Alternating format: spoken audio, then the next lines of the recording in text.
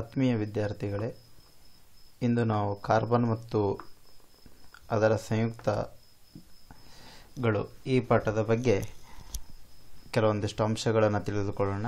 ನನ್ನ ಹೆಸರು ವಿ ಹೆಗ್ಡೆ, ಸರ್ಕಾರಿ ಪ್ರೌಢಶಾಲೆ ಸಾಲಾಪುರ, ತಾಲೂಕು ರಾಮದುರ್ಗ, ಜಿಲ್ಲಾ ಬೆಳಗಾವಿಯಲ್ಲಿ ವಿಜ್ಞಾನ ಶಿಕ್ಷಕರಾಗಿ ಕೆಲಸ ಮಾಡ್ತಾ ಇದ್ದೇನೆ. ಕಾರ್ಬನ್ ಮತ್ತು ಅದರ ಸಂಯುಕ್ತಗಳು.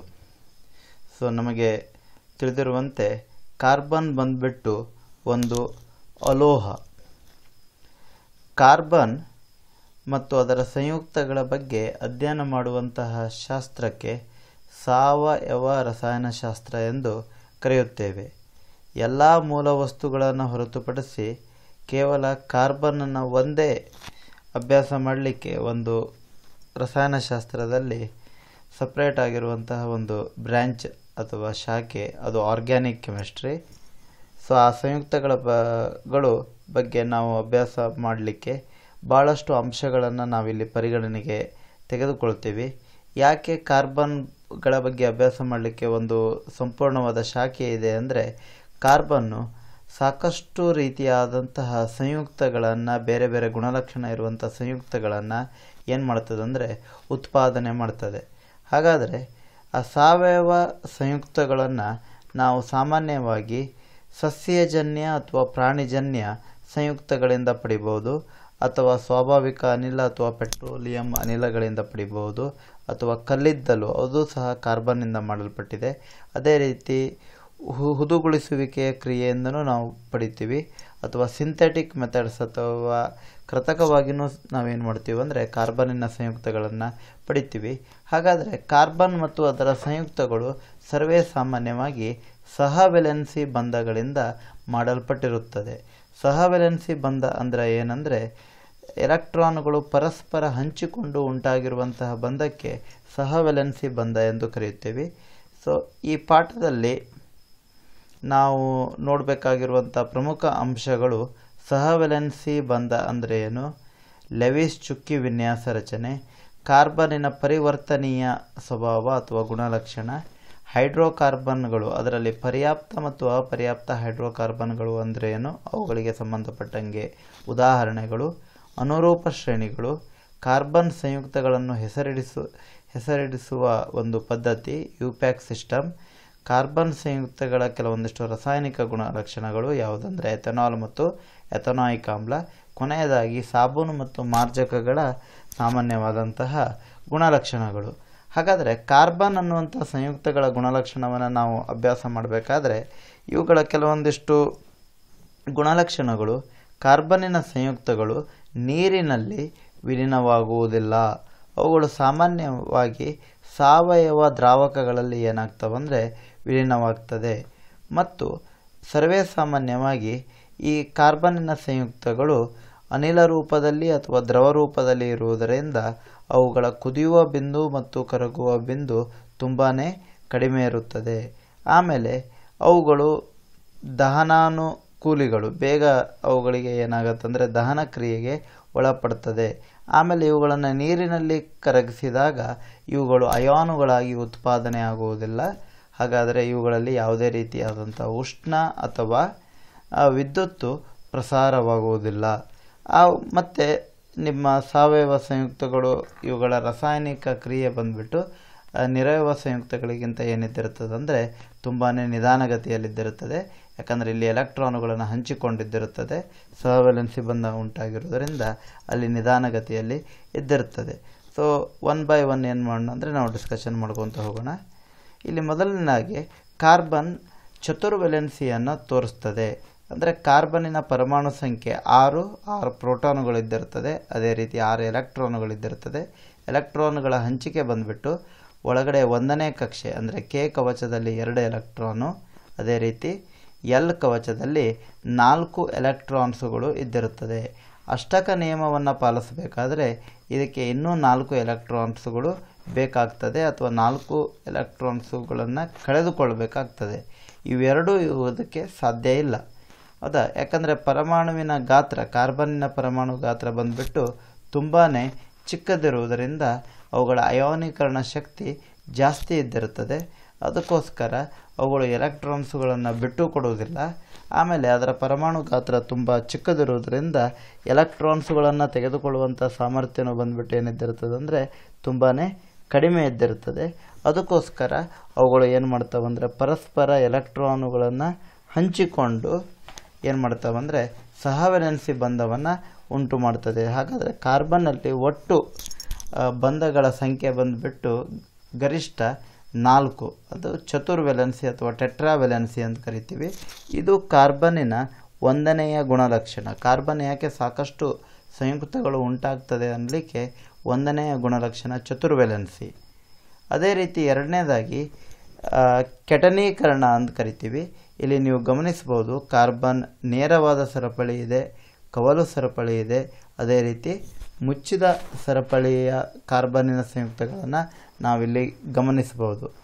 ಕಾರ್ಬನ್ ತನ್ನ ಸುತ್ತಲಿನ ಇತರೆ ಕಾರ್ಬನ್ ಪರಮಾಣುವಿನೊಂದಿಗೆ ಸಹವೆಲೆನ್ಸಿ ಬಂಧದಿಂದ ಬಂಧಗೊಂಡು ಸರಪಳಿ ರಚನೆಯನ್ನು ಉಂಟು ಮಾಡ್ತದೆ. ಆ ಸರಪಳಿ ರಚನೆ ಇವಾಗಲೇ ನಿಮಗೆ ಹೇಳಿದಾಗೆ ನೇರ, ಕವಲು ಅಥವಾ ಮುಚ್ಚಿದ ಸರಪಳಿ ಇದ್ದಿರುತ್ತದೆ. ಈ ಒಂದು ಗುಣಲಕ್ಷಣಕ್ಕೆ ನಾವೇನಂತ ಕರಿತೀವಿ ಅಂದರೆ ಕೆಟನೀಕರಣ ಅಂತ ಕರಿತೀವಿ. ಸೊ ಈ ರೀತಿ ಗುಣಲಕ್ಷಣ ಹೊಂದಿರುವುದರಿಂದ ಕಾರ್ಬನ್ ಸಾಕಷ್ಟು ಸಂಯುಕ್ತಗಳನ್ನು ಏನು ಮಾಡ್ತದೆ ಅಂದರೆ ಉಂಟು ಮಾಡ್ತದೆ. ಇದು ಕಾರ್ಬನ್ನಿನ 2ನೇ ಗುಣಲಕ್ಷಣ. 3ನೇದಾಗಿ ಐಸೋಮೆರಿಸಮ್ ಅಂತ ಕರಿತೀವಿ ಅಥವಾ ಸಮಾಂಗತೆ ಅಂತ ಕರಿತೀವಿ.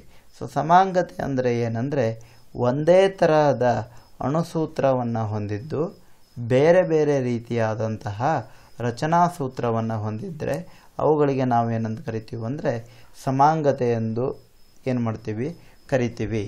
ಈ ಸಮಾಂಗತೆ ಗುಣಲಕ್ಷಣ ಬಂದುಬಿಟ್ಟು ಸರ್ವೇ ಸಾಮಾನ್ಯವಾಗಿ ಹೈಡ್ರೋಕಾರ್ಬನ್ಗಳಲ್ಲಿ ಅಥವಾ ಕಾರ್ಬನ್ನಿನ ಸಂಯುಕ್ತಗಳಲ್ಲಿ 4ನೇ ಕಾರ್ಬನ್ನಿಂದ ಆರಂಭವಾಗ್ತದೆ.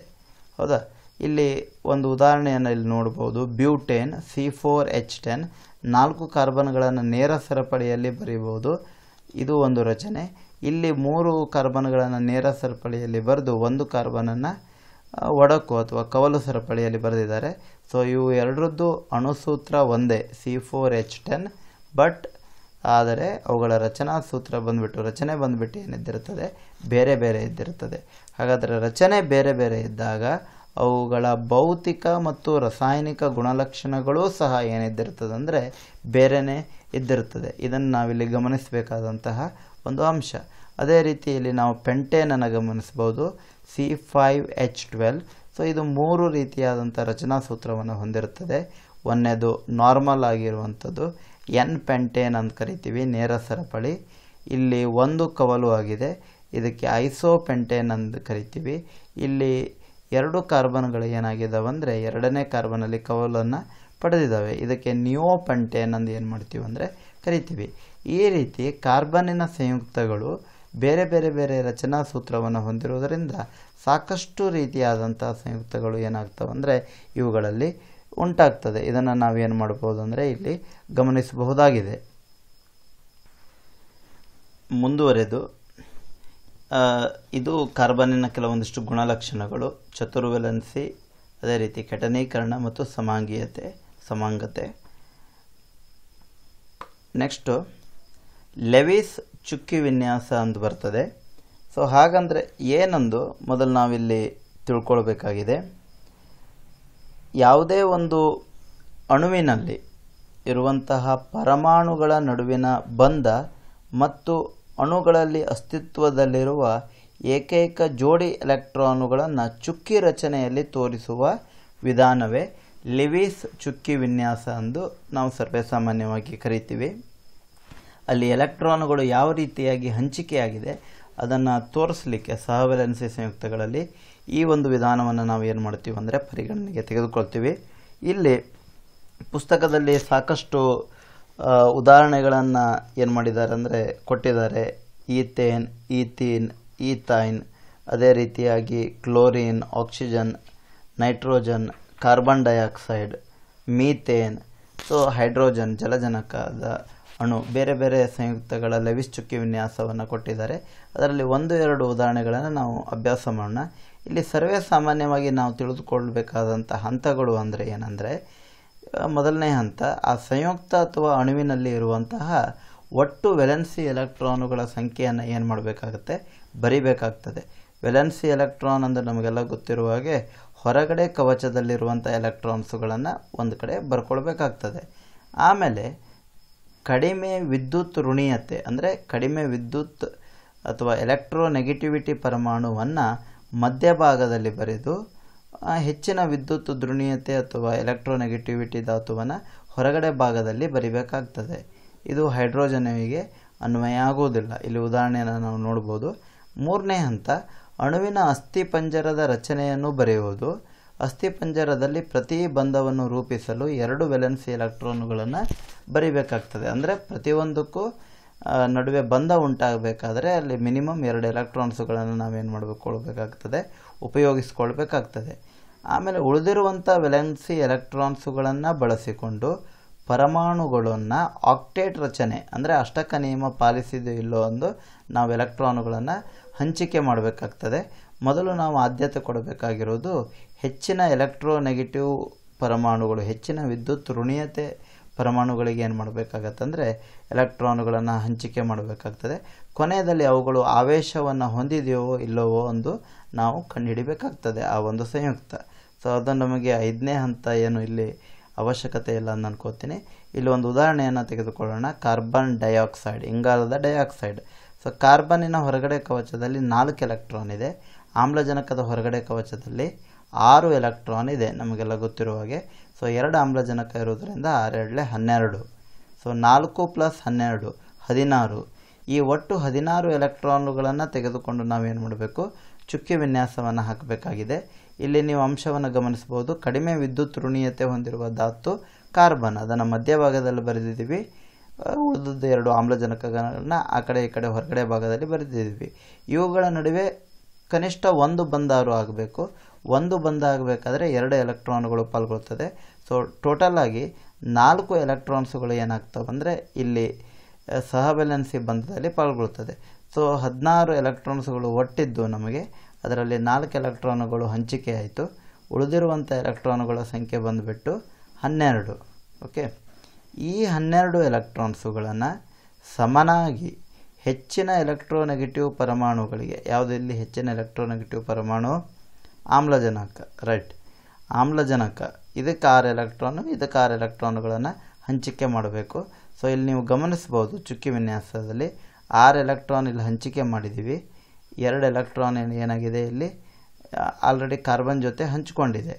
ಸೊ ಇಲ್ಲಿ ಆಮ್ಲಜನಕ ಏನಾಗಿದೆ ಅಂದರೆ ಅಷ್ಟಕ ನಿಯಮವನ್ನು ಪಾಲಿಸಿದೆ, 8 ಎಲೆಕ್ಟ್ರಾನ್ಸ್ಗಳಿದ್ದಾವೆ. ಅದೇ ರೀತಿ ಈ ಆಮ್ಲಜನಕನೂ ಸಹ ಏನಾಗಿದೆ, ಅಷ್ಟಕ ನಿಯಮವನ್ನು ಪಾಲಿಸಿದೆ. ಆದರೆ ನೀವು ಕಾರ್ಬನಲ್ಲಿ ಇಲ್ಲಿ ನೋಡ್ಬೋದು, ಇಲ್ಲಿ 2 ಎಲೆಕ್ಟ್ರಾನ್ ಇದೆ, ಇಲ್ಲಿ 2 ಎಲೆಕ್ಟ್ರಾನ್ ಇದೆ, 4 ಎಲೆಕ್ಟ್ರಾನ್ ಆಯಿತು. ಸೊ ಇದು ಅಷ್ಟಕ ನಿಯಮವನ್ನು ಪಾಲಿಸಲಿಲ್ಲ.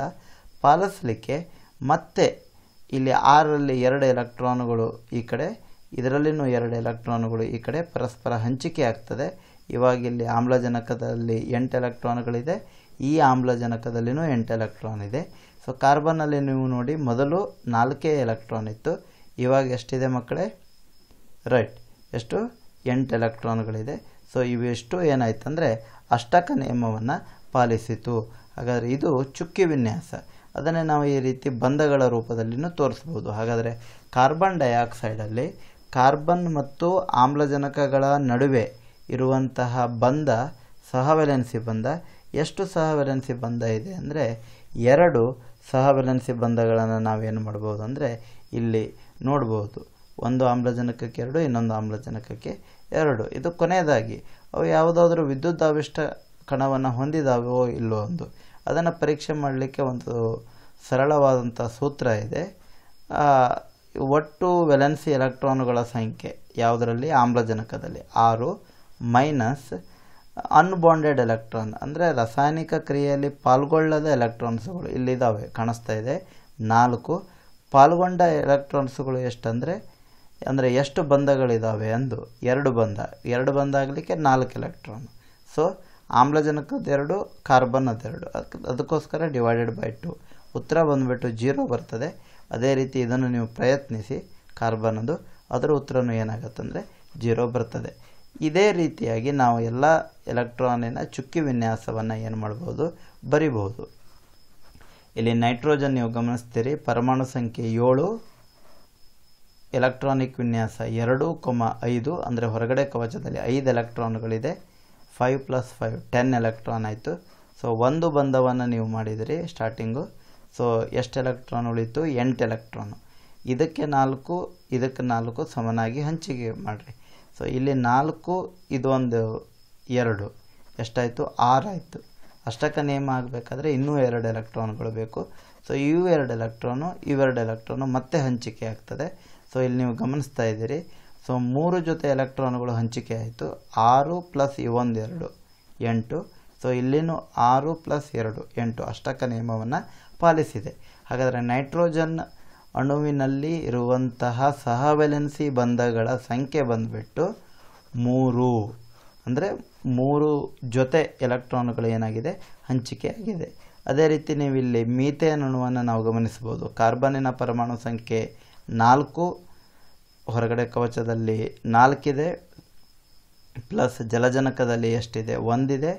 ಸೊ 1 × 4 ಎಲೆಕ್ಟ್ರಾನ್ ಇರುವುದರಿಂದ ಸಂಯುಕ್ತಗಳಲ್ಲಿ 4 ಜಲಜನಕ ಇರುವುದರಿಂದ ಒಟ್ಟು 8 ಎಲೆಕ್ಟ್ರಾನು. ಅವುಗಳನ್ನು ಸಮನಾಗಿ ಹಂಚಿಕೆ ಮಾಡಿದಾಗ ಕಾರ್ಬನ್ನಿನ ಸುತ್ತ 8 ಎಲೆಕ್ಟ್ರಾನ್ ಇರೋದು ನೀವು ಕಾಣಿಸ್ತೀರಿ. ಸೊ ಕಾರ್ಬನ್ ಅಷ್ಟಕ ನಿಯಮವನ್ನು ಪಾಲಿಸಿದೆ. ಹೈಡ್ರೋಜನ್ ಅಷ್ಟಕ ನಿಯಮವನ್ನು ಪಾಲಿಸುವುದಿಲ್ಲ. ಹೊರಗಡೆ ಕವಚದಲ್ಲಿ 2 ಎಲೆಕ್ಟ್ರಾನ್ ಇದ್ದರೆ ಸಾಕು.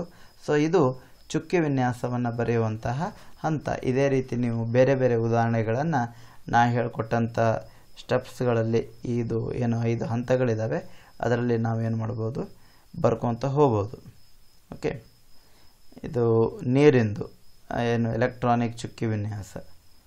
ಅದೇ ರೀತಿ ಯಾವ ರೀತಿ ಅವುಗಳನ್ನು ಹಂಚಿಕೆ ಮಾಡಬೇಕಂದ್ರೆ, ಈಗ ಕ್ಲೋರಿನ್ ಇದೆ, ಹೊರಗಡೆ ಕವಚದಲ್ಲಿ 7 ಎಲೆಕ್ಟ್ರಾನ್ಗಳು ಇದಾವಂದರೆ ಎಲ್ಲ ಎಲೆಕ್ಟ್ರಾನ್ಸ್ಗಳನ್ನು ಒಂದೇ ಬದಿಯಲ್ಲಿ ಬರಿಬಾರ್ದು.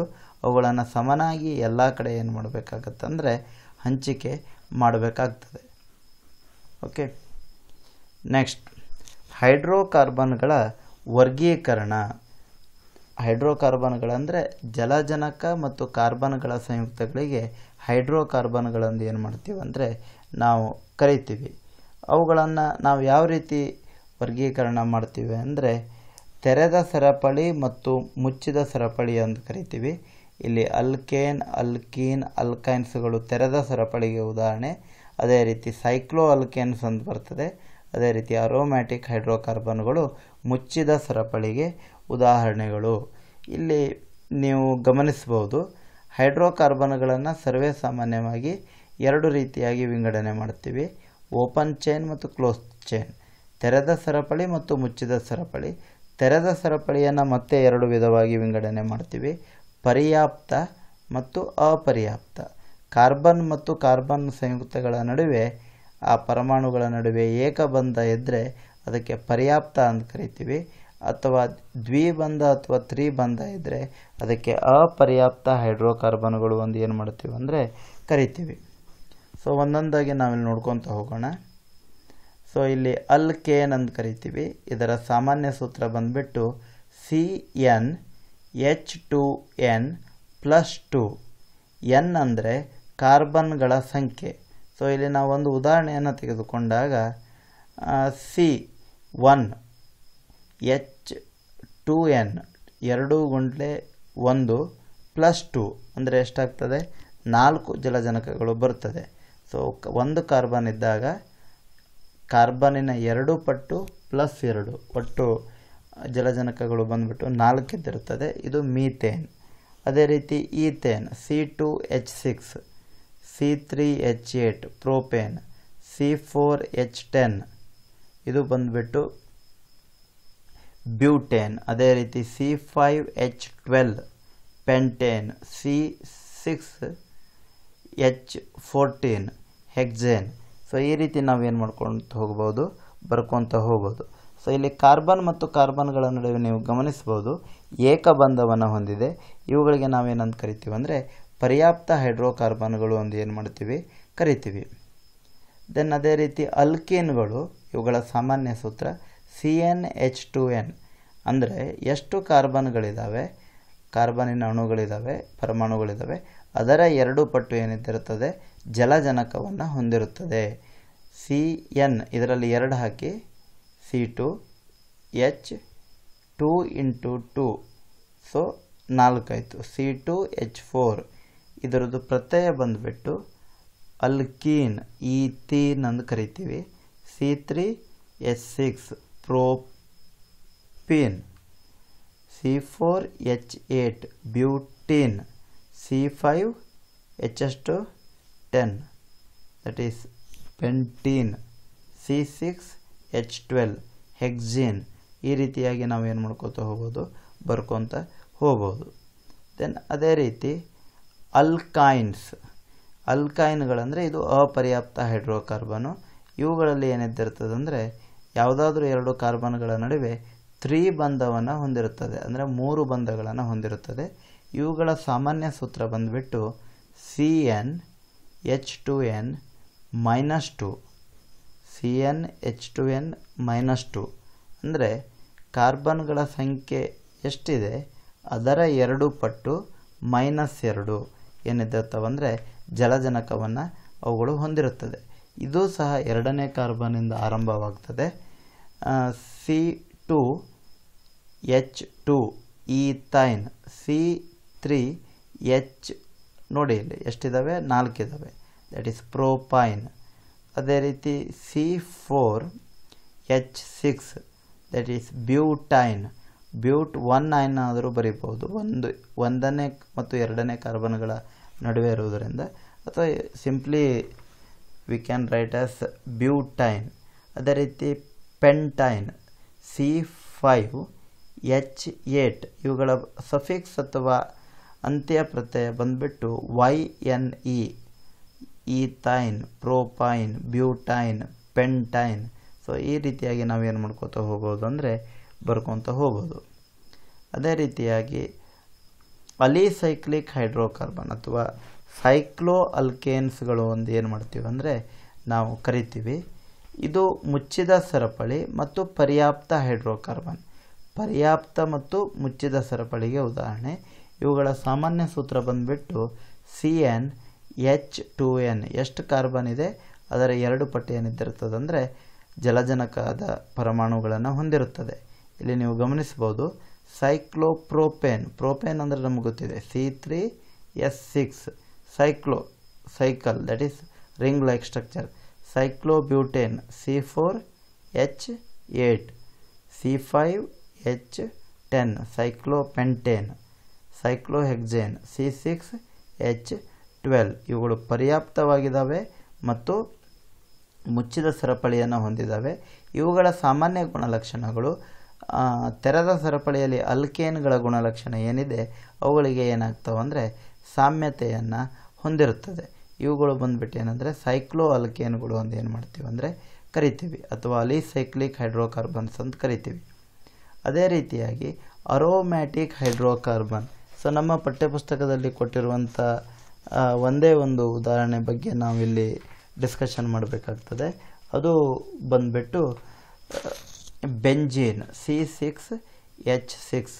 ಸೊ ಇಲ್ಲಿ 3 ಏನಿದಾವೆ ಅಂದರೆ ದ್ವಿಬಂಧವನ್ನು ಹೊಂದಿದ್ದಾವೆ. 3 ಕಾರ್ಬನ್ಗಳ ನಡುವೆ ಏನಿದೆ ಅಂದರೆ ಏಕಬಂಧವನ್ನು ಹೊಂದಿದ್ದಾವೆ. ಹಾಗಾದರೆ ಸರ್ವೇ ಸಾಮಾನ್ಯವಾಗಿ ಅರೋಮ್ಯಾಟಿಕ್ ಹೈಡ್ರೋಕಾರ್ಬನ್ಗಳು ಅಂದರೆ ಎಟ್ಲೀಸ್ಟ್ ಮಿನಿಮಮ್ ಕನಿಷ್ಠ ಅಂದರೂ ಒಂದು ಬೆಂಜೀನ್ ರಿಂಗನ್ನು ಅವುಗಳು ಹೊಂದಿರಬೇಕು. ಸೊ ನಮಗೆಲ್ಲ ಗೊತ್ತಿದೆ ಅರೋಮಾ ಅಂದರೆ ಸುವಾಸಿಕಗಳು, ಅಂದರೆ ಒಂದು ನಿರ್ದಿಷ್ಟವಾದಂಥ ಪರಿಮಳವನ್ನು ಹೊಂದಿರುವಂತಹ ಹೈಡ್ರೋಕಾರ್ಬನ್ನುಗಳು ಅಂತ ಕರಿತೀವಿ. ಸೊ ಇವು ಮುಚ್ಚಿದ ಸರಪಳಿ ಆಗಿರುವುದರಿಂದ ಇವುಗಳ ಕ್ರಿಯಾಪಟುತ್ವತೆ ತೆರೆದ ಸರಪಳಿಗಳಾದಂತಹ ಅಲ್ಕೀನ್ ಅಲ್ಕೈನ್ಗಳಿಗಿಂತ ಏನಿದ್ದಿರ್ತದೆ ಅಂದರೆ ತುಂಬಾ ಕಡಿಮೆ ಇದ್ದಿರುತ್ತದೆ ಇವುಗಳ ಕ್ರಿಯಾಪಟುತ್ವತೆ ಬಂದುಬಿಟ್ಟು. ಇದು ಬಂದುಬಿಟ್ಟು ಅರೋಮ್ಯಾಟಿಕ್ ಹೈಡ್ರೋಕಾರ್ಬನ್ಸ್ ಅಂತ ಏನು ಮಾಡ್ತೀವಿ ಅಂದರೆ ಕರಿತೀವಿ. ಇಲ್ಲಿ ತನಕ ನಾವು ಹೈಡ್ರೋಕಾರ್ಬನ್ಗಳ ವರ್ಗೀಕರಣಗಳ ಬಗ್ಗೆ ಅಭ್ಯಾಸ ಮಾಡಿದ್ದೀವಿ. ಮುಂದುವರೆದು ಈ ಒಂದು ಪಾಠದಲ್ಲಿ ಅನುರೂಪ ಶ್ರೇಣಿಗಳ ಬಗ್ಗೆ ಅಭ್ಯಾಸ ಮಾಡೋಣ.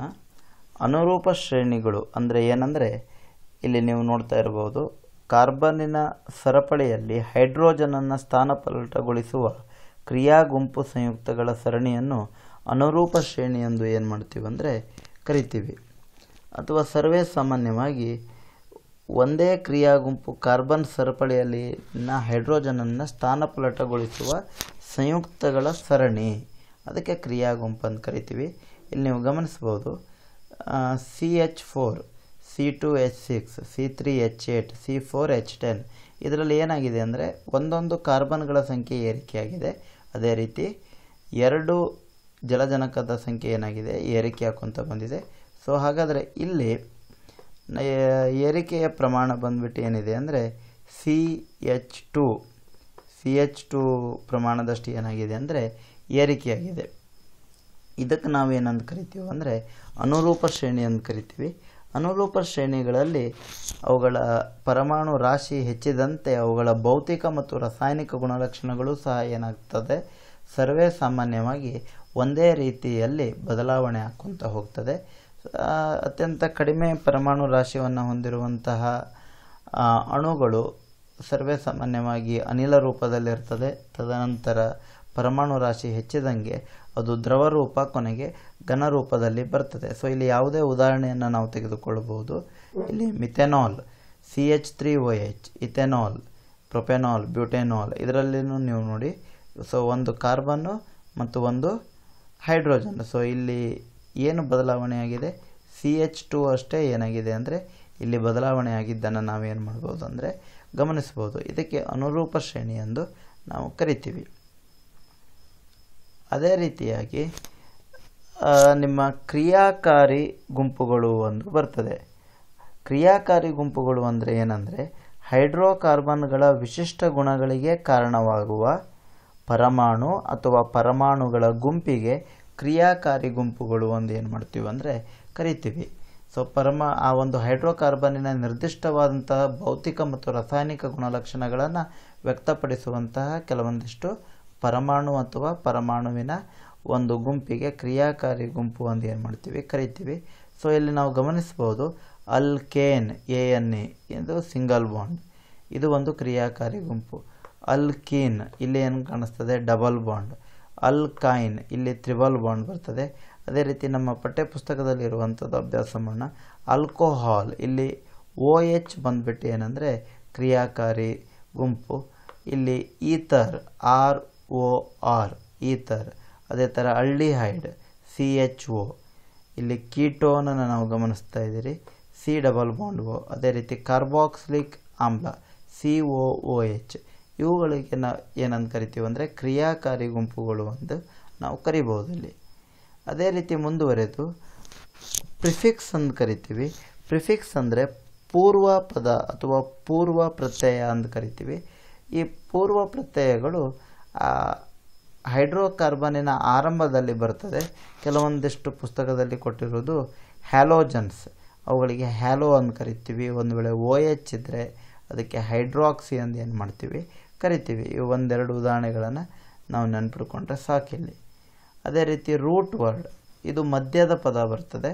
ಇಲ್ಲಿ ಎಷ್ಟು ಕಾರ್ಬನ್ಗಳಿದ್ದಾವೆ ಮೇನ್ ಅಥವಾ ಪ್ರಮುಖವಾದಂಥ ಸರಪಳಿಯಲ್ಲಿ ಅದನ್ನು ಸೂಚಿಸ್ತದೆ. 1 ಕಾರ್ಬನ್ ಇದ್ದರೆ ಮಿತ್ತು, 2 ಇದ್ದರೆ ಇತ್ತು, 3 ಇದ್ದರೆ ಪ್ರೋಪ್, 4 ಇದ್ದರೆ ಬ್ಯೂಟ್, 5 ಇದ್ದರೆ ಪೆಂಟ್, 6 ಇದ್ದರೆ ಹೆಗ್ಸ್. ಈ ರೀತಿ ನಾವು ಏನು ಮಾಡ್ಕೋತಾ ಹೋಗಬೇಕು ರೂಟ್ ವರ್ಡ್ಗಳನ್ನು ಹೇಳ್ಕೊತ ಹೋಗಬೇಕು ಮಧ್ಯದ ಪದ. ಇಲ್ಲಿ ನಾನು ಕೆಲವೊಂದಿಷ್ಟು ಅಂಶಗಳನ್ನು ಸೂಚಿಸಿದ್ದೀನಿ ಯಾವ ರೀತಿ ಕಾರ್ಬನ್ ಸಂಯುಕ್ತಗಳನ್ನು ಹೆಸರಿಡಬೇಕೆಂದು. ಮೊದಲು ಪೂರ್ವ ಪದವನ್ನು ಹೇಳಬೇಕಾಗ್ತದೆ.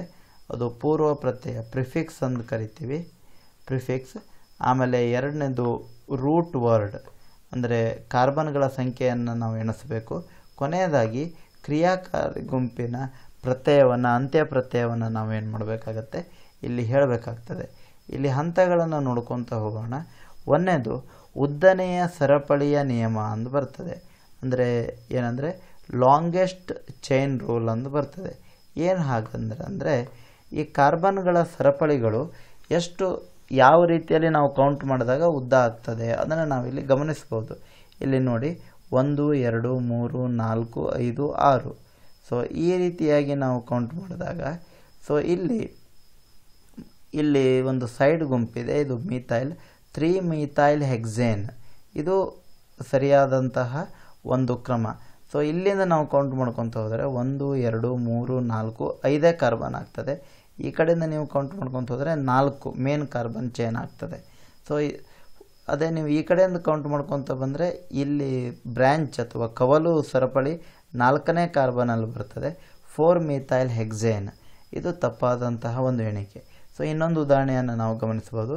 ಸೊ ಉದ್ದನೆಯ ಸರಪಳಿ ಹೇಗೆ ಕೌಂಟ್ ಮಾಡಿದಾಗ ಬರ್ತದೆ ಅಂದರೆ 1 2 3 4 5 6.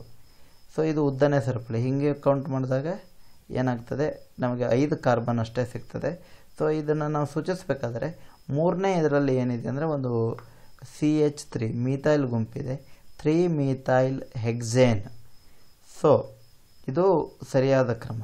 ಅದೇ ರೀತಿ ನೀವು ಈ ಕಡೆಯಿಂದ ಕೌಂಟ್ ಮಾಡ್ಕೊತ ಬಂದಾಗ 2ನೇ ಕಾರ್ಬನಲ್ಲಿ ಏನಿದೆ ಅಂದರೆ ಇದಿದೆ, ಈಥೈಲ್ ಗುಂಪಿದೆ, C2H5. ಸೊ 5 ಕಾರ್ಬನ್ ಆಗ್ತದೆ, 2 ಈಥೈಲ್ ಪೆಂಟೇನ್. ಇದು ಸರಿಯಾದ ಕ್ರಮ ಅಲ್ಲ, ಉದ್ದನೆಯ ಸರಪಳಿ ನಮಗೆ ಸಿಕ್ಕಿಲ್ಲ. ಆಮೇಲೆ ಲೋವೆಸ್ಟ್ ಸಮ್ ರೂಲ್ ಅಂತ ಬರ್ತದೆ, ಕಡಿಮೆ ಮೊತ್ತದ ನಿಯಮ. ಇಲ್ಲಿ ಏನು ಪ್ರಿಫಿಕ್ಸ್ ಅಥವಾ ಪೂರ್ವಪದ ಅಂತ ಕರಿತೀವಿ, ಅವುಗಳ ಸಂಖ್ಯೆಗಳು ಕಡಿಮೆ ಬರುವಂಗೆ ನಾವು ಏನು ಮಾಡಬೇಕಾಗತ್ತಂದರೆ ಹೆಸರನ್ನು ಬರಿಬೇಕಾಗ್ತದೆ. ಸೊ ಈ ಕಡೆಯಿಂದ ಕೌಂಟ್ ಮಾಡ್ಕೊತ ಹೋಗ್ತೀವಿ ಮತ್ತು ಈ ರೀತಿಯಾದ ಕೌಂಟ್ ಮಾಡ್ಕೊತ ಹೋಗ್ತೀವಿ. ಈ ಕಡೆಯಿಂದ ಕೌಂಟ್ ಮಾಡ್ಕೊತ ಹೋದಾಗೆ 2ನೇ ಜಾಗದಲ್ಲಿ ಏನು ಬರ್ತದಂದರೆ 2 ಮಿಥೈಲ್ ಗುಂಪುಗಳಿದ್ದಾವೆ. ಇಲ್ಲಿ ಈ ಕಡೆಯಿಂದ 4ನೇ ಜಾಗದಲ್ಲಿ ಒಂದು ಮಿಥೈಲ್ ಗುಂಪು ಬರ್ತದೆ. ಇಲ್ಲಿ ನೀವು ಇದು ಮಾಡಿದಾಗ 2 + 2, 2ನೇ ಕಾರ್ಬನಲ್ಲಿ 2 ಮಿಥೈಲ್ ಗುಂಪು, 2 + 2 ಪ್ಲಸ್ 4ನೇ ಕಾರ್ಬನ್ನಲ್ಲಿ ಏನಿದೆ ಅಂದರೆ ಇನ್ನೊಂದು ಮಿಥೈಲ್ ಗುಂಪಿದೆ. ಒಟ್ಟು ಸಂಖ್ಯೆ ಬಂದುಬಿಟ್ಟು ಎಷ್ಟಾಗುತ್ತೆ, 8 ಆಗ್ತದೆ. ಆದರೆ ಈ ರೀತಿ ಕೌಂಟ್ ಮಾಡ್ಕೊತ ಬಂದಾಗ 2ನೇ ಕಾರ್ಬನ್ನಲ್ಲಿ 1 ಮಿಥೈಲ್ ಗುಂಪಿದೆ, 4ನೇ ಕಾರ್ಬನ್ನಲ್ಲಿ 2 ಮಿಥೈಲ್ ಗುಂಪಿದೆ. 4 + 4 ಎಷ್ಟಾಯಿತು, 10 ಆಯಿತು. ಸೊ ಲೋವೆಸ್ಟ್ ಸಮ್ ರೂಲ್, ಕಡಿಮೆ ಮೊತ್ತದ ನಿಯಮದ ಪ್ರಕಾರ ಕಡಿಮೆ ನಂಬರ್ ಯಾವ ಕಡೆ ಬರ್ತದೆ ಆ ಕಡೆಯಿಂದ ನಾವು ಕೌಂಟ್ ಮಾಡ್ಕೊತ ಬರಬೇಕಾಗ್ತದೆ. 2, 2, 4 ಟ್ರೈ ಮಿಥೈಲ್ ಪೆಂಟೇನ್ ಅಂತ ಏನು ಮಾಡ್ಬೋದು ಅಂದರೆ ಇದನ್ನು ನಾವು ಸೂಚಿಸ್ಬೋದು. ಸೊ ಇಷ್ಟು ಕಾಂಪ್ಲಿಕೇಟೆಡ್ ಉದಾಹರಣೆಗಳಿಲ್ಲ ಪಠ್ಯಪುಸ್ತಕದಲ್ಲಿ. ಇದು ಈ ಅಂಶವನ್ನು ನಾವು ನೋಡ್ಕೊಳ್ಬೇಕಾಗ್ತದೆ. ಆಮೇಲೆ ಪೂರ್ವ ಪ್ರತ್ಯಯವನ್ನು ಬರೆಯುವ ವಿಧಾನ ವರ್ಣಮಾಲೆ ಅಂತ ಇರಬೇಕು. ಆಲ್ಫಾಬೆಟಿಕಲಿ ನಾವು ಏನು ಮಾಡ್ಕೊಳ್ಬೇಕಾಗತ್ತೆ, ಅವುಗಳನ್ನು ಸೂಚಿಸಬೇಕಾಗ್ತದೆ. ಇಲ್ಲಿ ಒಂದು ಪೆಂಟೇನ್ ಇದೆ, ಇಲ್ಲಿ 2ನೇ ಇದರಲ್ಲಿ ಏನಿದೆ ಅಂದರೆ ಬ್ರೋಮಿನ್ ಇದೆ. ಈ ಕಡೆಯಿಂದ ಕೌಂಟ್ ಮಾಡಿದಾಗ 2ನೇ ಇದರಲ್ಲಿ ಕ್ಲೋರಿನ್ ಇದೆ. ಇದು 2, ಇದು 2ನೇ ಕಾರ್ಬನಲ್ಲಿದೆ. So B for bromine, C for chlorine, B ಮೊದಲು ಬರ್ತದೆ. ಸೊ ಅದಕ್ಕೋಸ್ಕರ 2 ಬ್ರೋಮೋ 4 ಕ್ಲೋರೋ ಪೆಂಟೇನ್ ಅಂತ ಕರಿಬೇಕು, ಹೊರತಾಗಿ 2 ಕ್ಲೋರೋ 4 ಬ್ರೋಮೋ ಪೆಂಟೇನ್ ಅಂತ ಕರಿಬಾರದು. ಯಾಕಂದರೆ ಆಲ್ಫಾಬೆಟಿಕಲಿ ಸೊ ABCD ಪ್ರಕಾರ ಏನು ಮಾಡಬೇಕಾಗತ್ತೆ, ಅವುಗಳನ್ನು ನಾವು ಸೂಚಿಸಬೇಕಾಗ್ತದೆ. ಈ ಅಂಶವನ್ನು ನಾವು ನೆನಪಿಟ್ಕೊಳ್ಬೇಕಾಗ್ತದೆ. ಇದು 3ನೇ ನಿಯಮ. ಆಮೇಲೆ 4ನೇ ನಿಯಮ, ಒಂದೇ ರೀತಿಯಾದಂಥ ಕ್ರಿಯಾಕಾರಿ ಗುಂಪುಗಳು ಇದ್ದಾಗ, ಈಗ ಉದಾಹರಣೆಗೆ ಆಲ್ಕೋಹಾಲ್ಗಳು 3 OHಗಳು ಇದ್ದಾವೆ, ಇವುಗಳನ್ನು ನಾವು ಸೂಚಿಸಬೇಕಾದ್ರೆ ಅವುಗಳಿಗೆ ಪ್ರತ್ಯಯವನ್ನು ಹಚ್ಚಬೇಕಾಗ್ತದೆ. 1 ಇದ್ದರೆ ಮೋನೋ, 2 ಇದ್ದರೆ ಡೈ, 3 ಇದ್ದರೆ ಟ್ರೈ, 4 ಇದ್ದರೆ ಟೆಟ್ರಾ. ಇಲ್ಲಿ ನೀವು ಗಮನಿಸ್ಬೋದು. ಸೊ 1ನೇ ಕಾರ್ಬನ್, 2ನೇ ಕಾರ್ಬನ್, 3ನೇ ಕಾರ್ಬನ್ನಲ್ಲಿ ಏನಿದೆ ಅಂದರೆ ಆಲ್ಕೋಹಾಲಿಕ್ ಕ್ರಿಯಾ ಗುಂಪುಗಳಿದ್ದಾವೆ. ಅವುಗಳ ಸಫಿಕ್ಸ್ ಬಂದುಬಿಟ್ಟು all, OL. So butane 1, 2, 3 try all ಎಂದು ಸೂಚಿಸಬೇಕಾಗ್ತದೆ. ಏನಂದರೆ ಟ್ರೈ ಆಲ್, ಅದು 1 ಆಲ್, 2 ಆಲ್, 3 ಆಲ್ ಅಂತ ಸೂಚಿಸಬಾರ್ದು. 3 ಒಂದೇ ಇರೋದರಿಂದ ಟ್ರೈ ಆಲ್ ಅಂದು ಏನು ಮಾಡಬೇಕಾಗತ್ತೆ, ಸೂಚಿಸಬೇಕಾಗ್ತದೆ. ಕೊನೆಯದಾಗಿ ಅತ್ಯಂತ ಇಂಪಾರ್ಟೆಂಟ್ ಆಗಿರುವಂಥದ್ದು ಕ್ರಿಯಾಕಾರಿ ಗುಂಪುಗಳು ಅಥವಾ ಸಫಿಕ್ಸ್ ಅಥವಾ ಅಂತ್ಯಪದ ಅಂತ ಏನು ಕರಿತೀವಿ, ಅವುಗಳಿಗೆ ಕಡಿಮೆ ಸಂಖ್ಯೆ ಬರುವಂಗೆ ಮೊದಲ ಆದ್ಯತೆಯನ್ನು ಏನು ಮಾಡಬೇಕಾಗತ್ತಂದರೆ ನೀಡಬೇಕಾಗ್ತದೆ. ಇಲ್ಲಿ ನೀವು ಗಮನಿಸ್ತಾ ಇದ್ದೀರಿ, ಇಲ್ಲಿ ಒಂದು 5 ಕಾರ್ಬನ್ ಇರುವಂಥ ಒಂದು ನೇರ ಸರಪಳಿ ಇದೆ. ಅದರಲ್ಲಿ ಒಂದು ಕ್ರಿಯಾಕಾರಿ ಗುಂಪಿದೆ. ಇಲ್ಲಿ ಏನಿದಾವೆ ಅಂದರೆ ಪ್ರಿಫಿಕ್ಸ್ ಇದೆ. ಸೊ ಪ್ರಿಫಿಕ್ಸ್ ಅಂದರೆ ಆದಿಪದ ಇದೆ. ಇದು 2ನೇ ಕಾರ್ಬನ್ನಲ್ಲಿದೆ, ಇದು 2ನೇ ಕಾರ್ಬನ್ನಲ್ಲಿದೆ. ನಾವು ಯಾವ ರೀತಿಯಿಂದ ಕೌಂಟ್ ಮಾಡಬೇಕಂದ್ರೆ, ಈ ನಿಮ್ಮ ಅಂತ್ಯಪದ ಅಥವಾ ಏನು ಸಫಿಕ್ಸ್ ಅಥವಾ ಕ್ರಿಯಾಕಾರಿ ಗುಂಪನ್ನು ಕರಿತೀವಿ, ಅದಕ್ಕೆ ಕಡಿಮೆ ಸಂಖ್ಯೆ ಬರುವಂಗೆ ನಾವು ಏನು ಮಾಡಬೇಕಾಗತ್ತೆ, ಹೆಸರನ್ನು ಸೂಚಿಸಬೇಕಾಗ್ತದೆ.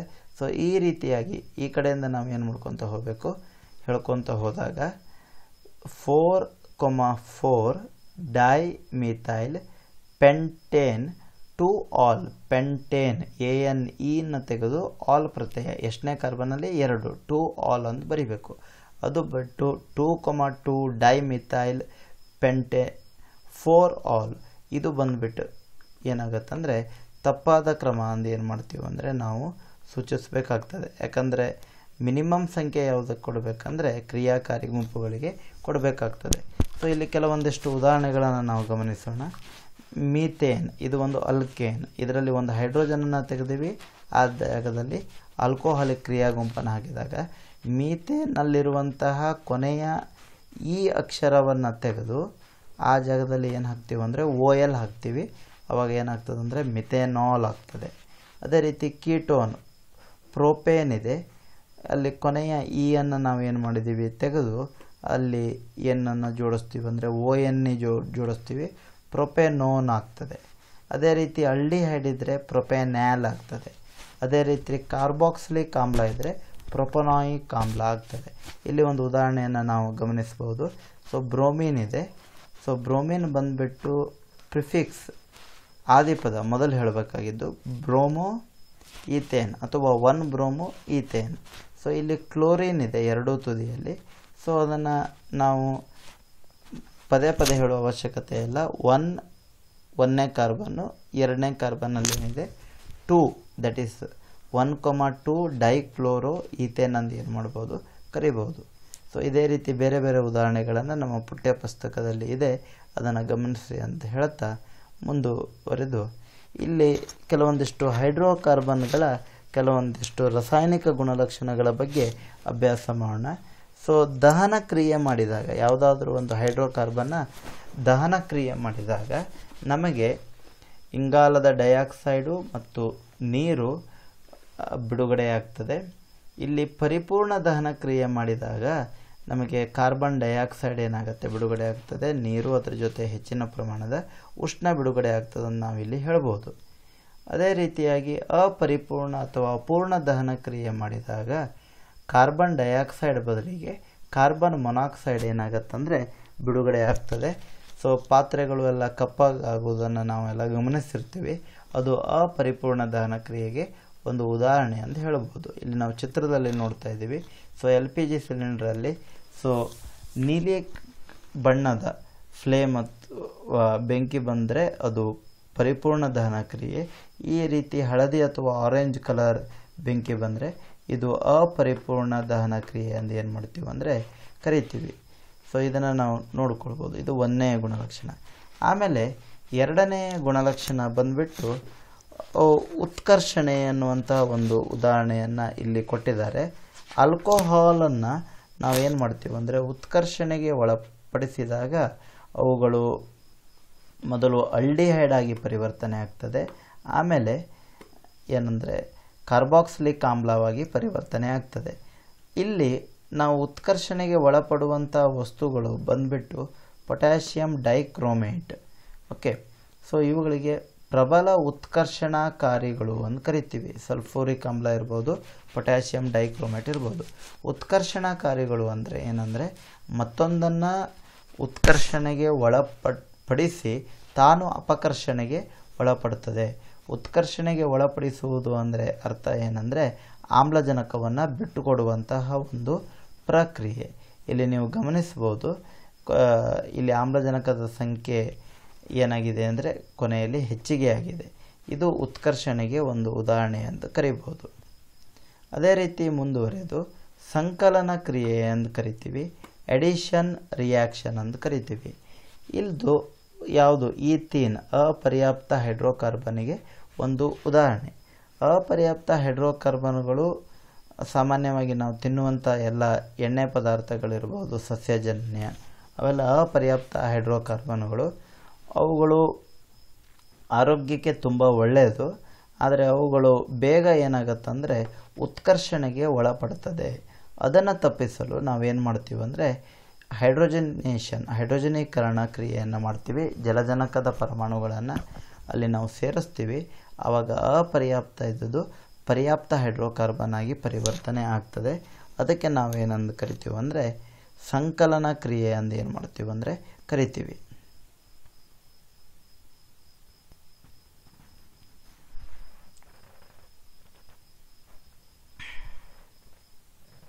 ಅದೇ ರೀತಿ ಸಬ್ಸ್ಟಿಟ್ಯೂಷನ್ ರಿಯಾಕ್ಷನ್ ಅಥವಾ ಆದೇಶನ ಕ್ರಿಯೆ ಅಂದರೆ ಏನಂದರೆ ಮೀಥೇನ್ ಅನ್ನುವಂಥ ಒಂದು ಸಂಯುಕ್ತವನ್ನು ಕ್ಲೋರಿನ್ ಮಿಶ್ರಣವನ್ನು ನೆರಳಾತೀತ ಕಿರಣಗಳು ಅಂದರೆ ಬೆಳಕಿಗೆ ಒಡ್ಡಿದಾಗ ಮೀಥೇನ್ನಲ್ಲಿರುವಂತಹ ಒಂದು ಜಲಜನಕವನ್ನು ಬೇರ್ಪಟ್ಟು ಆ ಒಂದು ಜಲಜನಕದಲ್ಲಿ ಕ್ಲೋರಿನ್ ಅನ್ನುವಂಥ ಒಂದು ಪರಮಾಣು ಏನಾಗುತ್ತೆ ಸ್ಥಾನಪಲ್ಲಟಗೊಳಿಸುವಂತಹ ಕ್ರಿಯೆಗೆ ಆದೇಶನ ಕ್ರಿಯೆ ಎಂದು ಏನು ಮಾಡ್ತೀವಿ ಅಂದರೆ ಕರಿತೀವಿ. ಇಲ್ಲಿ ಒಂದು ಜಲಜನಕ ಹೊರಗಡೆ ಹೋಗ್ತದೆ, ಆ ಜಾಗದಲ್ಲಿ ಏನಾಗ್ತದೆ ಅಂದರೆ ಕ್ಲೋರಿನ್ ಅನಿಲ ಬಂದುಬಿಟ್ಟು ಕೂತ್ಕೋತದೆ.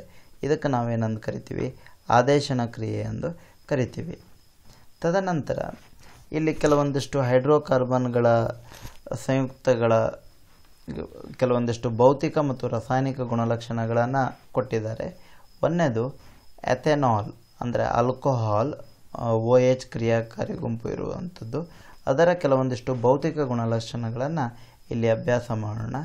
ಎಥನಾಲ್ ನಮಗೆಲ್ಲ ಗೊತ್ತಿರುವಂಗೆ ಇದು C2H5OH. ಇವುಗಳು ಪರಮಾಣು ರಾಶಿ ಅಣುರಾಶಿ ತುಂಬ ಕಡಿಮೆ ಇರುವುದರಿಂದ ಇವುಗಳ ದ್ರವಣ ಬಿಂದು ಮತ್ತು ಕುದಿಯುವ ಬಿಂದು ಬಂದುಬಿಟ್ಟು ಏನಿದ್ದಿರ್ತದೆ ತುಂಬ ಕಡಿಮೆ ಇದ್ದಿರ್ತದೆ. ನೀವು ಆಲ್ಕೋಹಾಲನ್ನು ಕೈ ಮೇಲೆ ಇಟ್ಕೊಂಡಾಗ ಏನಾಗ್ತದೆ ಬೇಗ ಆವಿಯಾಗಿ ಹೋಗ್ಬಿಡ್ತದೆ ದೇಹದ ಉಷ್ಣತೆಗೆ. ಆಮೇಲೆ ಇವುಗಳು ಹೆಚ್ಚಿನ ಶಾರ್ಪ್ ಅಥವಾ ಪ್ರಖರವಾದಂಥ ವಾಸನೆಯನ್ನು ಹೊಂದಿರುತ್ತದೆ. ಆಮೇಲೆ ಇವುಗಳ ಪರಮಾಣು ರಾಶಿ ಅಣುರಾಶಿ ತುಂಬ ಕಡಿಮೆ ಇರುವುದರಿಂದ ನೀರಿನಲ್ಲಿ ಏನಾಗಿರ್ತದೆ ವಿಲೀನವಾಗ್ತದೆ. ಸಾಮಾನ್ಯವಾದ ಉಷ್ಣತೆಯಲ್ಲಿ ದ್ರವ ರೂಪದಲ್ಲಿದ್ದಿರ್ತದೆ. ಆಲ್ಕೋಹಾಲಿನ ಬಣ್ಣ ಬಂದುಬಿಟ್ಟು ಏನಿದ್ದಿರ್ತದೆ ಅಂದರೆ ವರ್ಣರಹಿತವಾಗಿರುತ್ತದೆ, ಕಲರ್ಲೆಸ್ ಅಂತ ಕರಿತೀವಿ. ಬೇಗ ಆವಿಯಾಗಿ ಹೋಗುವಂತಹ ಒಂದು ಸಂಯುಕ್ತ. ಈ ಎಥನಾಲನ್ನು ಸಾಮಾನ್ಯವಾಗಿ ಟಿಂಕ್ಚರ್ ಅಯೋಡಿನ್ ಮತ್ತು ಕೆಮ್ಮಿನ ಔಷಧಿಗಳಲ್ಲಿ ಟಾನಿಕ್ಗಳಲ್ಲಿ ನಾವೇನು ಮಾಡ್ತೀವಿ ಅಂದರೆ ಬಳಕೆ ಮಾಡ್ತೀವಿ. ಶುದ್ಧ ಎಥನಾಲನ್ನು ಅಬ್ಸಲ್ಯೂಟ್ ಆಲ್ಕೋಹಾಲ್ ಅಂದು ಏನು ಮಾಡ್ತೀವಿ ಅಂದರೆ ನಾವು ಕರಿತೀವಿ. ಇವುಗಳ ಕೆಲವೊಂದಿಷ್ಟು ರಾಸಾಯನಿಕ ಗುಣಲಕ್ಷಣಗಳನ್ನು ಅಭ್ಯಾಸ ಮಾಡೋಣ. ಈ ಇಥೆನಾಲ್ ಅಥವಾ C2H5OH ಅನ್ನು ಸೋಡಿಯಂ ಲೋಹದ ಜೊತೆ ವರ್ತನೆ ಮಾಡಿದಾಗ ಸೋಡಿಯಂ ಇಥಾಕ್ಸೈಡ್ ಆಗ್ತದೆ. ಅದರ ಜೊತೆಗೆ ಜಲಜನಕ ಅನಿಲವೂ ಸಹ ಏನಾಗುತ್ತೆ ಬಿಡುಗಡೆ ಆಗ್ತದೆ. ಸೊ ಇಥೆನಾಲ್ ಬಂದುಬಿಟ್ಟು ಆಮ್ಲೀಯ ಗುಣಲಕ್ಷಣವನ್ನು ಹೊಂದಿದೆ ಎಂದು ಏನು ಮಾಡ್ಬೋದು ಅಂದರೆ ಇಲ್ಲಿ ನಾವು ತೋರಿಸ್ಬೋದು. ಇಲ್ಲಿ ಸೋಡಿಯಂ ಇಥಾಕ್ಸೈಡ್ ದ್ರಾವಣಕ್ಕೆ ಸ್ವಲ್ಪ ಫಿನಾಪ್ತಲಿನನ್ನು ಹಾಕಿದಾಗ ಅದು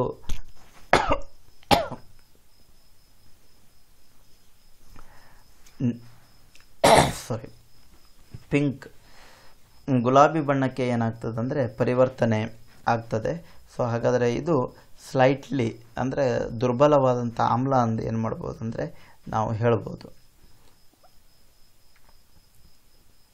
ಅದೇ ರೀತಿ ನಿರ್ಜಲೀಕರಣ ಕ್ರಿಯೆ. ಇಲ್ಲಿ ಆಲ್ಕೋಹಾಲಿನಲ್ಲಿರುವಂತಹ ಒಂದು ನೀರಿನ ಅಣುವನ್ನು ತೆಗೆಯುವಂತಹ ಒಂದು ಕ್ರಿಯೆ. ಸೊ ಇದಕ್ಕೆ ಡಿಹೈಡ್ರೇಷನ್ ಅಂತ ಕರಿತೀವಿ. ಸೊ ಅದರಲ್ಲಿ ಒಂದು ನೀರಿನ ಅಣುವನ್ನು ತೆಗೆದಾಗ ಅಪರ್ಯಾಪ್ತ ಹೈಡ್ರೋಕಾರ್ಬನ್ ಇದರ ಹೆಸರು ಬಂದುಬಿಟ್ಟು ಈಥೇನ್ ಆಗಿ ಪರಿವರ್ತನೆ ಆಗ್ತದೆ. ಸೊ ಇಲ್ಲಿ ನಿರ್ಜಲೀಕರಣ ಕ್ರಿಯೆಗೆ ಬಳಕೆ ಆಗುವಂತಹ ಸಂಯುಕ್ತಗಳು ಬಂದುಬಿಟ್ಟು ಯಾವುದಂದರೆ ಕಾನ್ಸಂಟ್ರೇಟೆಡ್ ಸಲ್ಫೂರಿಕ್ ಆಮ್ಲ ಅಥವಾ ಪ್ರಬಲ ಸಲ್ಫೂರಿಕ್ ಆಮ್ಲವನ್ನು ನಾವೇನು ಮಾಡ್ತೀವಿ ಅಂದರೆ ಇಲ್ಲಿ ಬಳಕೆ ಮಾಡ್ತೀವಿ. ಆವಾಗ ಅದು ನಿರ್ಜಲೀಕರಣ ಕ್ರಿಯೆಗೆ ಏನಾಗುತ್ತೆ ಅಂದರೆ ಒಳಪಡ್ತದೆ. ಅದೇ ರೀತಿ ಎರಡನೇ ಸಂಯುಕ್ತ ಬಂದುಬಿಟ್ಟು ಕಾರ್ಬಾಕ್ಸಿಲಿಕ್ ಆಮ್ಲ ಅಥವಾ ಎಥನಾಯಿಕ್ ಆಮ್ಲ ಅಂತ ಕರಿತೀವಿ. ಇವುಗಳ ಕೆಲವೊಂದಿಷ್ಟು ಗುಣಲಕ್ಷಣಗಳನ್ನು ನಾವು ಅಭ್ಯಾಸ ಮಾಡೋಣ. ಸೊ ಇದನ್ನು ನಾವು ಸರ್ವೇ ಸಾಮಾನ್ಯವಾಗಿ ವಿನೆಗಾರ್ ಅಂದು ಏನು ಮಾಡ್ತೀವಿ ಅಂದರೆ ಕರಿತೀವಿ. ಸೊ ಇವುಗಳ ಕುದಿಯುವ ಬಿಂದು 118 ಡಿಗ್ರಿ ಸೆಂಟಿಗ್ರೇಡ್, ಕರಗುವ ಬಿಂದು ಬಂದುಬಿಟ್ಟು 16.6 ಡಿಗ್ರಿ ಸೆಂಟಿಗ್ರೇಡ್ ಅಂತ ಕರಿತೀವಿ. ಆಮೇಲೆ ಗ್ಲೇಸಿಯಲ್ ಎಸಿಟಿಕ್ ಆ್ಯಸಿಡ್ ಅಂತ ಬರ್ತದೆ. ಸೊ ಗ್ಲೇಸಿಯಲ್ ಎಸಿಟಿಕ್ ಆ್ಯಸಿಡ್ ಬಂದುಬಿಟ್ಟು ಹೆಚ್ಚಿನ ಪ್ರಮಾಣದ ಕೊರೆಯುವ ಗುಣಲಕ್ಷಣವನ್ನು ಏನು ಮಾಡಿದೆ ಅಂದರೆ ಹೊಂದಿದೆ. ಸೊ ಇದು ಆಲ್ಕೋಹಾಲಲ್ಲಿ ಬೇಗ ವಿಲೀನವಾಗ್ತದೆ, ನೀರಿನಲ್ಲಿ ನಿಧಾನವಾಗಿ ಏನಾಗ್ತದೆ ಅಂದರೆ ವಿಲೀನವಾಗ್ತದೆ. ಬೇರೆ ಬೇರೆ ಸಂಯುಕ್ತಗಳಲ್ಲಿ ಅದು ವಿಲೀನವಾಗ್ತದೆ. ಆಮೇಲೆ ಕಾರ್ಬನ್ ಡೈಸಲ್ಫೈಡ್ನಲ್ಲಿ ಏನಾಗ್ತದೆ ಅಂದರೆ ಇದು ವಿಲೀನವಾಗುವುದಿಲ್ಲ. 5-8% ಪ್ರಮಾಣ ಹೊಂದಿರುವಂಥ ಎಸಿಟಿಕ್ ಆಮ್ಲಕ್ಕೆ ವಿನೆಗಾರ್ ಅಂದು ಏನು ಮಾಡ್ತೀವಿ ಅಂದರೆ ನಾವಿಲ್ಲಿ ಕರಿಬಹುದು. ಆಮೇಲೆ ಇವುಗಳ ಕೆಲವೊಂದಿಷ್ಟು ರಾಸಾಯನಿಕ ಗುಣಲಕ್ಷಣಗಳನ್ನು ಅಭ್ಯಾಸ ಮಾಡೋಣ. ಎಸ್ಟರೀಕರಣ ಕ್ರಿಯೆ ಅಂದರೆ ಏನಂದರೆ ಆಲ್ಕೋಹಾಲನ್ನು ಮತ್ತು ಎಸಿಟಿಕ್ ಆಮ್ಲವನ್ನು ಸಮನಾದ ಪ್ರಮಾಣದಲ್ಲಿ ತೆಗೆದುಕೊಂಡು ಅದನ್ನು ಆಮ್ಲೀಯ ದ್ರಾವಣ ಅಂದರೆ ಸಲ್ಫೂರಿಕ್ ಆಮ್ಲದಲ್ಲಿ ನಾವು ಬೆರೆಸಿದಾಗ ಅಲ್ಲಿ ಈಸ್ಟರ್ ಅನ್ನುವಂಥ ಒಂದು ಸಂಯುಕ್ತ ಏನಾಗುತ್ತಂದರೆ ಉತ್ಪಾದನೆ ಆಗಿರುತ್ತದೆ. ಇವುಗಳನ್ನು ಸ್ವಾದಕಾರಕ ತಿನಿಸುಗಳಲ್ಲಿ, ಸುವಾಸಿಕಗಳಲ್ಲಿ ನಾವೇನು ಮಾಡ್ತೀವಿ ಅಂದರೆ ಬಳಕೆ ಮಾಡ್ತೀವಿ. RCOOR ಇದರ ಸಾಮಾನ್ಯವಾದಂತಹ ಸೂತ್ರ. ಈಸ್ಟರ್ ಏನಾಗುತ್ತೆ ಫಾರ್ಮೇಷನ್ ಆಗ್ತದೆ. ಇದಕ್ಕೆ ಈಸ್ಟರೀಕರಣ ಕ್ರಿಯೆ ಎಂದು ಏನು ಮಾಡ್ತೀವಿ ಅಂದರೆ ಕರಿತೀವಿ. ನೆಕ್ಸ್ಟು ಇದೇ ನಮ್ಮ ಎಸಿಟಿಕ್ ಆಮ್ಲ, ಇದು ಆಮ್ಲ, ಅದಕ್ಕೆ ಒಂದು ಪ್ರತ್ಯಾಮ್ಲವನ್ನು ನಾವು ಸೇರಿಸಿದಾಗ ನಮಗೆಲ್ಲ ಗೊತ್ತಿರೋ ಹಾಗೆ ಲವಣ ಸೋಡಿಯಂ ಎಸಿಟೇಟ್ ಮತ್ತು ನೀರು ಅನ್ನುವಂಥ ಸಂಯುಕ್ತ ಏನಾಗುತ್ತೆ ಅಂದರೆ ಉತ್ಪಾದನೆ ಇಲ್ಲಿ ಆಗ್ತದೆ. ಅದೇ ರೀತಿ ಈ ನಿಮ್ಮ ಎಸಿಟಿಕ್ ಆಮ್ಲವನ್ನು ಲವಣಗಳು, ಎಂಥ ಲವಣಗಳಂದರೆ ಬೇಸಿಕ್ ಸಾಲ್ಟ್ಸ್ ಅಥವಾ ಪ್ರತ್ಯಾಮ್ಲೀಯ ಲವಣಗಳು, ಯಾವುದು ಸೋಡಿಯಂ ಕಾರ್ಬೋನೇಟ್ ಅಥವಾ ಸೋಡಿಯಂ ಬೈಕಾರ್ಬೋನೇಟ್ ಜೊತೆಗೆ ವರ್ತನೆ ಮಾಡಿದಾಗ ಸೋಡಿಯಂ ಎಸಿಟೇಟ್ಗಳು, ಇಥೆನೋಯೇಟ್ಗಳು ಏನಾಗ್ತವಂದರೆ ಸರ್ವೇ ಸಾಮಾನ್ಯವಾಗಿ ಉತ್ಪಾದನೆ ಆಗ್ತದೆ. ಅದರ ಜೊತೆ ಕಾರ್ಬನ್ ಡೈಆಕ್ಸೈಡ್ ಮತ್ತು ನೀರಿನ ಕಣಗಳು ಉತ್ಪಾದನೆ ಆಗ್ತದೆ. ಇವೆಲ್ಲ ಗುಣಲಕ್ಷಣಗಳಿಂದ ನಾವು ಏನು ಹೇಳ್ಬೋದು ಅಂದರೆ CH3COH ಅಥವಾ ಎಸಿಟಿಕ್ ಆಮ್ಲ ಬಂದ್ಬಿಟ್ಟು ಆಮ್ಲೀಯ ಗುಣಲಕ್ಷಣವನ್ನು ಹೊಂದಿದೆ ಎಂದು ಏನು ಮಾಡ್ಬೋದು ಅಂದರೆ ನಾವಿಲ್ಲಿ ವಿವರಿಸಬಹುದಾಗ್ತದೆ. ಅದೇ ರೀತಿ ಇಲ್ಲಿ ಒಂದು ಹೈಡ್ರೋಕಾರ್ಬನ್ನಿನ ಚಟುವಟಿಕೆ ಹಾಳೆಯನ್ನು ನೀವು ಗಮನಿಸ್ಬೋದು ಮಕ್ಕಳೇ. ಇದರಲ್ಲಿ ಕೆಲವೊಂದಿಷ್ಟು ಪ್ರಶ್ನೆಗಳನ್ನು ನಾನು ನಿಮಗೆ ಕೊಟ್ಟಿದ್ದೀನಿ. ಅದರ ಕೆಳಗಡೆ ಈಗ ಉದಾಹರಣೆಗೆ CH4 ಅಂದಿದೆ. ಸೊ ಅದರ ಹೆಸರನ್ನು ನೀವು ಬರಿಬೇಕಾಗ್ತದೆ. Formula of ethane, functional group of alcohol. So ಇದೇ ರೀತಿ ಬೇರೆ ಬೇರೆ ಪ್ರಶ್ನೆಗಳಿದ್ದಾವೆ. ಅವುಗಳಿಗೆ ಉತ್ತರಗಳನ್ನು ಬರಿತೀರಾ ಎಂದು ನಾನು ಭಾವಿಸ್ತೀನಿ. ಆಮೇಲೆ ಈ ಪಾಠದಲ್ಲಿ ಕೊನೆಯದಾಗಿ ಬರುವಂತಹ ಒಂದು ಪ್ರಮುಖ ಅಂಶ ಅಂದರೆ ಯಾವುದಂದರೆ ಸೋಪು ಮತ್ತು ಡಿಟರ್ಜೆಂಟ್ಗಳು. ಇಲ್ಲಿ ಸಾಬೂನುಗಳು ಮತ್ತು ಡಿಟರ್ಜೆಂಟ್ಗಳು ಅಥವಾ ಮಾರ್ಜಕಗಳು, ಇವುಗಳ ಕೆಲವೊಂದಿಷ್ಟು ವ್ಯತ್ಯಾಸಗಳನ್ನು ನಾವಿಲ್ಲಿ ಗಮನಿಸ್ಬೋದು. ಸಾಬೂನುಗಳು ಅಂದರೆ ಉದ್ದನೆಯ ಸರಪಳಿಯ ಮೆದು ಆಮ್ಲಗಳ ಸೋಡಿಯಂ ಅಥವಾ ಪೊಟ್ಯಾಷಿಯಂ ಲವಣಗಳನ್ನು ಸಾಬೂನುಗಳು ಎಂದು ಕರಿತೀವಿ. ಸರ್ವೇ ಸಾಮಾನ್ಯವಾಗಿ ಸೋಡಿಯಮ್ಮಿನ ಸ್ಟಿರೇಟ್ಗಳಿರ್ಬೋದು, ಓಲಿಯೇಟ್ಗಳು ಅಥವಾ ಪಾಮಿಟೇಟ್ಗಳು. ಇವು ಅಂದರೆ 15 ಕಾರ್ಬನು, 16 ಕಾರ್ಬನು, 18 ಕಾರ್ಬನು ಉದ್ದನೆಯ ಸರಪಳಿಯ ಕಾರ್ಬಾಕ್ಸಿಲಿಕ್ ಆಮ್ಲಗಳಿಗೆ ನಾವೇನಂದು ಕರಿತೀವಿ ಅಂದರೆ ಸೋಪ್ ಎಂದು ಕರಿತೀವಿ. ಸೊ ಘನ ರೂಪದ ಸೋಪ್ ಅಂದರೆ ಸೋಡಿಯಂ ಇರ್ತದೆ, ದ್ರವ ರೂಪದ ಸೋಪ್ ಅಂದರೆ ಅಲ್ಲಿ ಪೊಟ್ಯಾಷಿಯಂ ಅನ್ನುವಂಥ ಇದು ಲವಣವನ್ನು ನಾವಿಲ್ಲಿ ಪಡಿತೀವಿ. ಅದೇ ಥರ ಮಾರ್ಜಕಗಳು ಅಥವಾ ಡಿಟರ್ಜೆಂಟ್ ಅಂದರೆ ಸೋಪ್ಲೆಸ್ ಸೋಪ್ ಅಂದರೆ ಇವುಗಳನ್ನು ನಾವು ಸ್ವಾಭಾವಿಕವಾಗಿ ಏನು ಮಾಡ್ತೀವಿ ಅಂದರೆ ಪಡಿತೀವಿ, ಯಾವುದನ್ನು ಸೋಪ್ಗಳನ್ನು. ಅದೇ ಇಲ್ಲಿ ಮಾರ್ಜಕಗಳು ಅಂದರೆ sodium salt of long chain benzene sulphonic acid, ಉದ್ದನೆಯ ಸರಪಳಿಯ ಬೆಂಜಿನ್ ಸಲ್ಫೋನಿಕ್ ಆ್ಯಸಿಡ್ಗಳಿಗೆ ಅಥವಾ ಅಲ್ಕೈಲ್ ಸಲ್ಫೇಟ್ಗಳು, ಇವುಗಳಿಗೆ ನಾವೇನಂದು ಕರಿತೀವಿ ಅಂದರೆ ಡಿಟರ್ಜೆಂಟ್ಗಳು ಅಂತ ಕರಿತೀವಿ. ಇವುಗಳನ್ನು ಸ್ವಾಭಾವಿಕವಾಗಿ ನಾವು ಪಡಿತೀವಿ ಸೋಪ್ಗಳನ್ನು. ಇವುಗಳನ್ನು ನಾವು ಹೈಡ್ರೋಕಾರ್ಬನ್ಗಳು, ಇವಾಗ ನಾವೇನು ಓದಿದ್ದೀವಲ್ಲ ಹೈಡ್ರೋಕಾರ್ಬನ್ ಸಂಯುಕ್ತಗಳಿಂದ ನಾವೇನು ಮಾಡ್ತೀವಿ ಅಂದರೆ ಇವುಗಳನ್ನು ಪಡಿತೀವಿ. ಆಮೇಲೆ ಸಾಬೂನುಗಳ ಒಂದು ಗುಣಲಕ್ಷಣ ಏನಂದರೆ ಕ್ಯಾಲ್ಸಿಯಂ ಮತ್ತು ಮ್ಯಾಗ್ನೀಷಿಯಂ ಲವಣಗಳಲ್ಲಿ ಇವು ಸರ್ವೇ ಸಾಮಾನ್ಯವಾಗಿ ಗಡಸು ನೀರಿನಲ್ಲಿದ್ದಿರುತ್ತದೆ. ಅದರಲ್ಲಿ ಏನಾಗುವುದಿಲ್ಲ ಅಂದರೆ ವಿಲೀನವಾಗುವುದಿಲ್ಲ. ಆದರೆ ಡಿಟರ್ಜೆಂಟ್ಗಳು ಏನಾಗ್ತವೆ ಅಂದರೆ ಅದರಲ್ಲಿ ವಿಲೀನವಾಗ್ತದೆ. ಮತ್ತು ಇದು ಗಡಸು ನೀರಿನ ಜೊತೆಗೆ ಹಾರ್ಡ್ ವಾಟರಲ್ಲಿ ಏನಾಗ್ತದೆ ಅಂದರೆ ಚೆನ್ನಾಗಿ ನೊರೆಯನ್ನು ಕೊಡುವುದಿಲ್ಲ, ಅಲ್ಲಿ ಬಟ್ಟೆ ಕ್ಲೀನ್ ಆಗೋದಿಲ್ಲ. ಆದರೆ ಡಿಟರ್ಜೆಂಟ್ಗಳು ಏನಾಗ್ತದೆ ಅಂದರೆ ಹಾರ್ಡ್ ವಾಟರಲ್ಲಿ ಬಟ್ಟೆ ಕ್ಲೀನ್ ಆಗ್ತದೆ, ಯಾವುದೇ ರೀತಿಯಾದಂಥ ಪರಿಣಾಮಗಳು ಅಲ್ಲಿ ಉಂಟಾಗೋದಿಲ್ಲ. ಸೋಪುಗಳು ಬಂದುಬಿಟ್ಟು ಜೈವಿಕವಾಗಿ ವಿಘಟನೆ ಆಗ್ತದೆ, ಯಾಕಂದರೆ ಅವುಗಳು ಸಸ್ಯ ಅಥವಾ ಪ್ರಾಣಿಜನ್ಯದಿಂದ ಪಡೆದಿರ್ತೀವಿ. ಇವುಗಳು ಏನಾಗೋದಿಲ್ಲ ಅಂದರೆ ಜೈವಿಕವಾಗಿ ವಿಘಟನೆ ಆಗೋದಿಲ್ಲ. ಇವಿಷ್ಟು ಅಂಶಗಳನ್ನು ನೆನಪಿಟ್ಕೊಳ್ಬೇಕಾಗ್ತದೆ. ಆಮೇಲೆ ಕೊನೆಯಲ್ಲಿ ಸೋಪ್ ಯಾವ ರೀತಿಯಾಗಿ ಕೆಲಸ ಮಾಡ್ತದೆ ಅಂದರೆ ಅದರಲ್ಲಿ ಉದ್ದನೆಯ ಸರಪಳಿಯ ಕಾರ್ಬಾಕ್ಸಿಲಿಕ್ ಆಮ್ಲ ಅಂತ ಕರೆದಿದ್ದೀವಿ ನಾವು. 2 ಭಾಗಗಳಿದ್ದಿರುತ್ತದೆ. ಒಂದು ನೀರಿನಲ್ಲಿ ವಿಲೀನಗೊಳ್ಳದ ಭಾಗ ಹೈಡ್ರೋಫೋಬಿಕ್ ಎಂಡ್ ಅಂತ ಕರಿತೀವಿ. ದೆನ್ ತಲೆಯ ಭಾಗ, ಆಮೇಲೆ ನೀರಿನಲ್ಲಿ ವಿಲೀನಗೊಳ್ಳದ ಭಾಗ ಉದ್ದನೆಯ ಸರಪಳಿಯ ಹೈಡ್ರೋಕಾರ್ಬನು. ನೀರಿನಲ್ಲಿ ವಿಲೀನಗೊಳ್ಳುವ ಭಾಗ ಯಾವುದಂದರೆ ಸೋಡಿಯಂ ಅಥವಾ ಪೊಟ್ಯಾಷಿಯಮಿನ ಅಯಾನುಗಳು. ಸೊ ಇಲ್ಲಿ ಮಧ್ಯದಲ್ಲಿರುವಂಥದ್ದು ಕೊಳೆ. ಈ ಕೊಳೆಗೆ ಸಾಬೂನಿನ ಕಣಗಳು ಏನಾಗಿರ್ತವೆ ಅಂದರೆ ಈ ರೀತಿ ಅಂಡ್ಕೊಂಡಿದ್ದಿರುತ್ತದೆ. ಇವುಗಳಿಗೆ ನಾವು ಏನಂತ ಕರಿತೀವಿ ಅಂದರೆ ಮಿಸೆಲ್ಸ್ಗಳು ಒಂದು ಏನು ಮಾಡ್ತೀವಿ ಅಂದರೆ ಕರಿತೀವಿ. ಇವುಗಳನ್ನು ನಾವು ಸ್ಕ್ರಬ್ ಮಾಡಿದಾಗ ಅಥವಾ ಜೋರಾಗಿ ಮೆಕ್ಯಾನಿಕಲ್ ಫೋರ್ಸ್ ಇವುಗಳಿಗೆ ತಿಕ್ಕಿದಾಗ ಏನಾಗ್ತವೆ ಅಂದರೆ ಆ ಮಿಸೆಲ್ಸ್ಗಳು ಚಿಕ್ಕ ಚಿಕ್ಕ ಘಟಕಗಳಾಗಿ ಒಡೆದು ಹೋಗಿ ನೀರಿನಲ್ಲಿ ಏನಾಗ್ತವೆ ಅಂದರೆ ತೊಳೆದು ಹೊರಗಡೆ ಹೋಗ್ತದೆ. ಇದನ್ನು ನಾವು ಏನು ಮಾಡ್ಬೋದು ಅಂದರೆ ಇದರಲ್ಲಿ ಗಮನಿಸ್ಬೋದು. ಇದು ಆಯಿಲ್ ಅಂತ ಕರಿತೀವಿ. ಸೊ ಇದು ಸೋಪ್ ಮಾಲಿಕ್ಯೂಲ್. ಇದರಲ್ಲಿ 2 ಹೈಡ್ರೋಫಿಲಿಕ್ ಆ್ಯಂಡ್ ಹೈಡ್ರೋಫೋಬಿಕ್. ನೀರಿನಲ್ಲಿ ವಿಲೀನಗೊಳ್ಳದ ಭಾಗ ಎಣ್ಣೆಯ ಜೊತೆ ಕೂಡ್ಕೊಂಡಿದ್ದಿರುತ್ತದೆ.